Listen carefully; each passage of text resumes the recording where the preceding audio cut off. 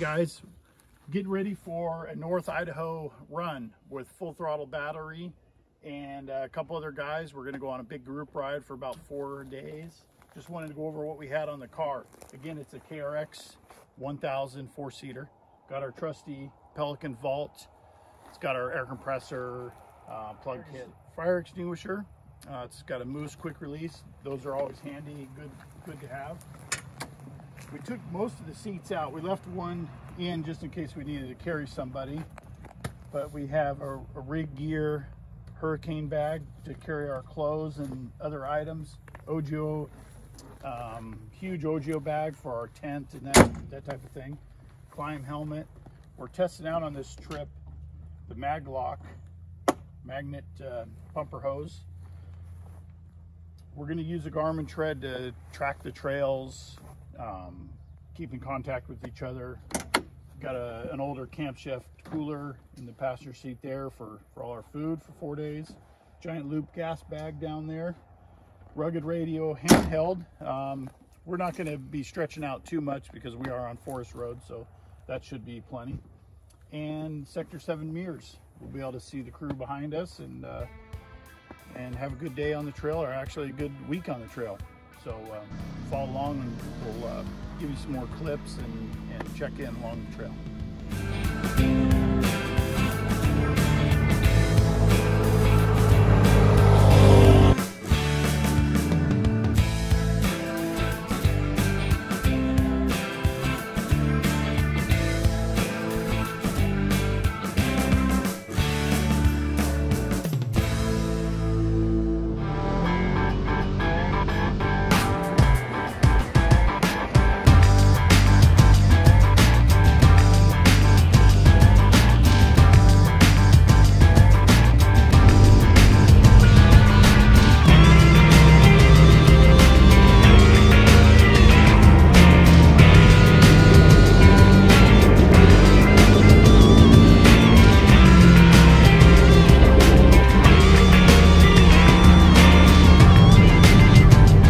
Three, two, one.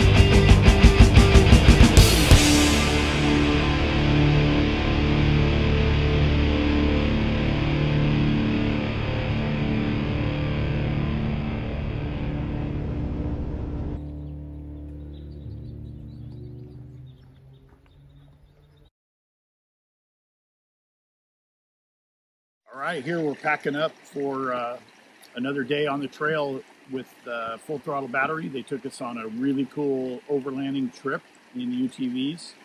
We used a Kawasaki 4-seater, had tons of room for food, water, gear, tents.